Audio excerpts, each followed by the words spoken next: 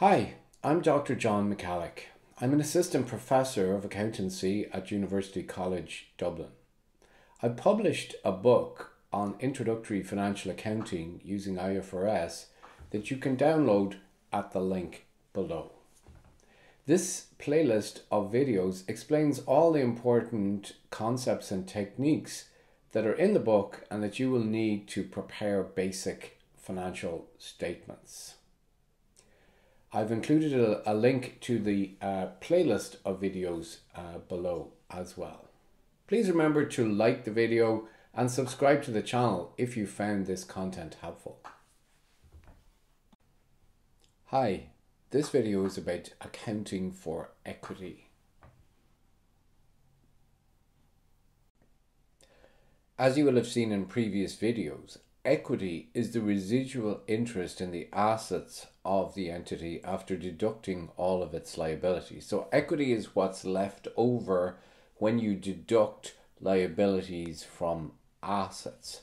And we often think of the example of a house. People talk about their equity in a house. If their asset, the house, is worth 500,000 and they have a mortgage, their liability of 300,000, then they have 200,000 of equity in the house. And it works in a similar way for a company. We look at all the assets the company has, subtract the liabilities, and by definition the bit that's left over is equal to the equity in the company. And the equity is one of the sections in the balance sheet or statement of financial position, when the balance sheet balances, assets minus liabilities should be equal to equity. Now, equity is part of the finance of the business. Finance comes essentially from two different sources. One is from equity, that's from the owners of the business, and that can come through either direct investment in the business where they buy shares from the company and give the company money for those shares, or it can come indirectly in terms of the profits of the business being retained in the business. And that retention of profit is represented in accounting terms by the retained earnings or retained profits account in the equity section of the balance sheet or statement of financial position. The other type of finance is essentially liabilities, funds provided by other parties, and the major one we can think of in providing finance to the business is bank loans, where banks provide money to the business, which is on a completely different basis than equity. The liabilities have to be repaid over time. So how is equity represented in accounts? How does equity work and how is it represented in the financial statements? So in the financial statements, we will see ordinary share capital, and that is belong to what are called the ordinary shareholders of the business. Ordinary shareholders have what's called limited liability, and this is where we get into company law a little bit. What is limited liability? Limited liability means that you are only liable for the investment that you make in the business. You're not liable beyond that. So if the business goes bust owing a lot of money, the creditors of the business cannot come back to you and say, oh, you need to put more money into this business because to pay off our debts. Your liability is limited to your investment. That is not always true. There's exceptions to that in the Companies Act, but it's generally true of limited companies. Ordinary shareholders are entitled to vote at the company meetings. They vote on the election of the directors. They vote on the election of the auditor and the appointment of the auditor. They vote on approving dividends and various other things that they're required to vote on under company law. The ordinary shareholders, those are the owners of the business. Those are the people who are entitled to any residual value in the company. So if the company shuts down and sells off all its assets and settles all its liabilities and there's money left over, the people that is due back to are the ordinary shareholders of the business.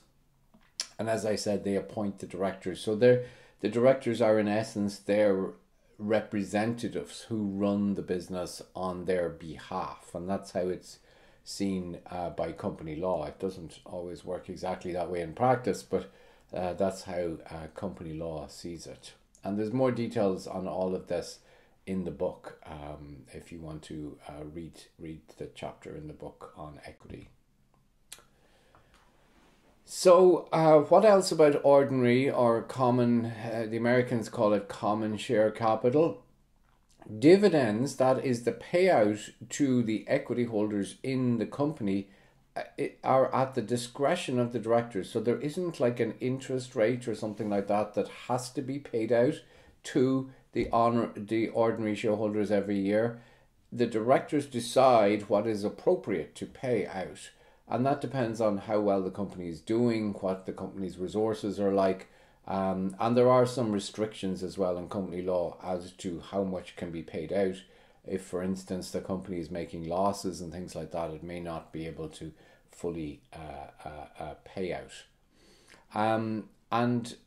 Shares are issued in units. So there's always a unit in relation to shares. And this is called the nominal or par value of the shares. So the nominal or par value, conventionally it's €1, but it can be anything else. In some companies it's like 1 cent. A lot of American companies are very low nominal or par values.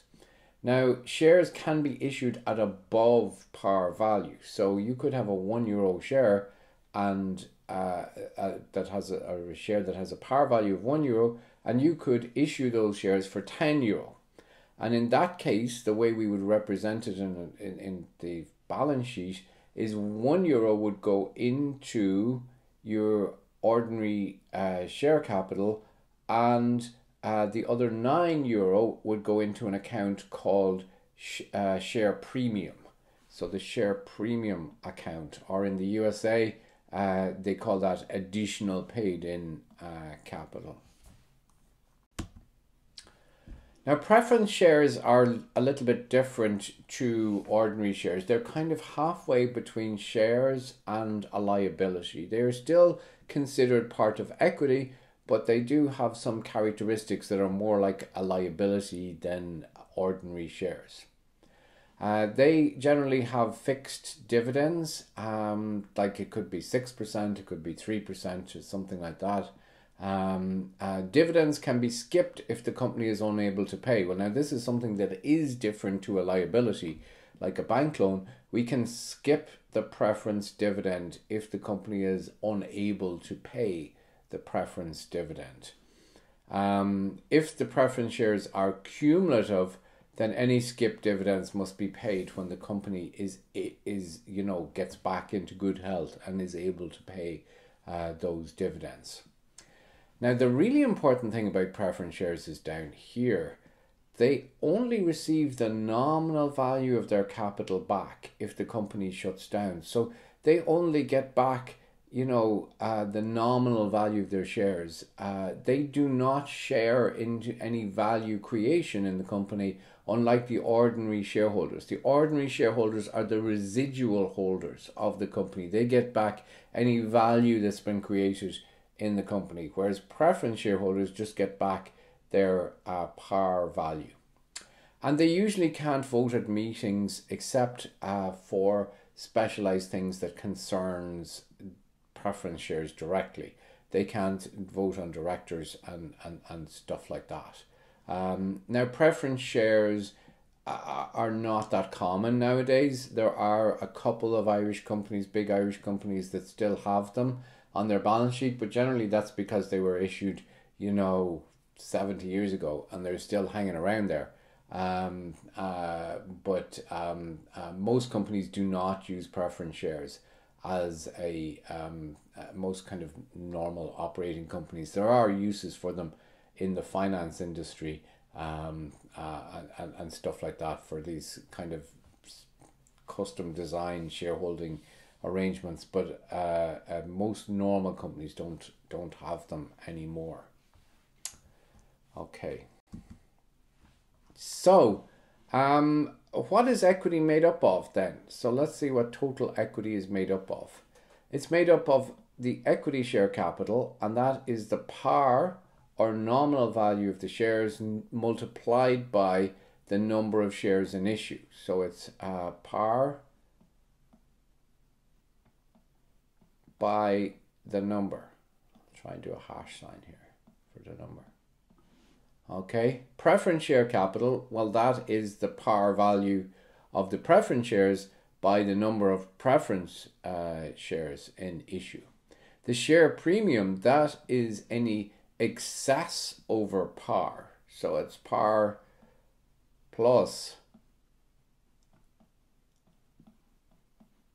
So it's any excess over par value that has been received for the shares.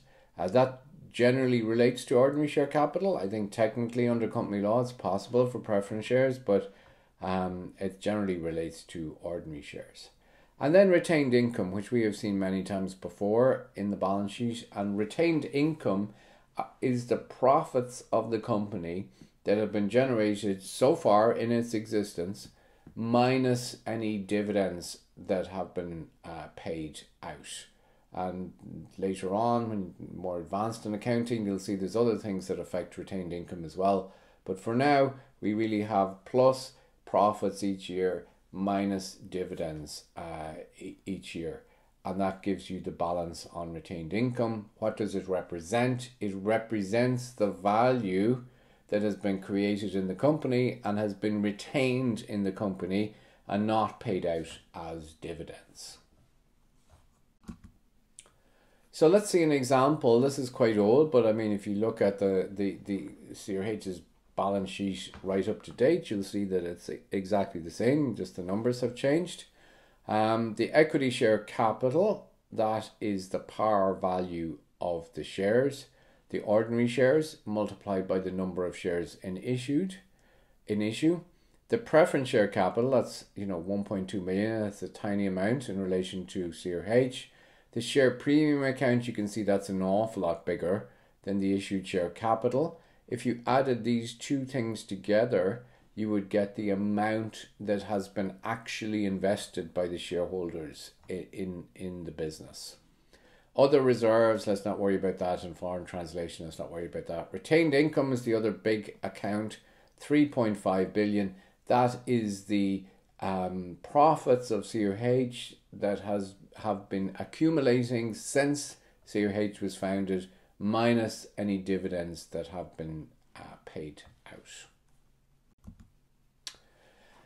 So in terms of a double entry for equity, so when we issue equity, when share capital is issued, we debit the bank with the amount received from investors. So we've seen the simple version of this transaction already. We debit bank with the amount that has been received in from the shareholders, because that is increasing our bank balance. And we credit equity share capital with the par value of the capital. So if we're issuing €1 shares, for every share issued, we put €1 into equity share capital. And we credit share premium with excess over the par value. So share premium is increased by the excess. So if we're issuing €1 shares, but we're getting €10 for them, we'll put €1 in here for each share issued, and we'll put, €9 in share premium for every share issued. Okay, so that's straightforward enough. Dividends, how do we account for dividends? They are the returns to the shareholders in the company. They're, as we've seen before, they're at the discretion of the directors for ordinary shares. Can only be paid where the company has enough profits available, and there's complicated rules about that, which we're not going to get into. They are not shown in the income statement, and this is important for you when you're preparing financial statements. They are not shown in the income statement. So where do they go? Well, they are deducted directly from retained earnings or retained income. When a dividend is paid, we credit the bank because that's real money being paid out to the shareholders, and we debit retained income or retained earnings in the balance sheet. Okay, and this is important for the preparation of financial statements later on. Okay, so equity is the owners, there should be a apostrophe there, interest in the company. It can be directly invested in the company or internally generated when the company makes profits and does not pay them out as dividends. And we've looked at the double entries for issuing new capital and paying dividends on new capital or on existing shares.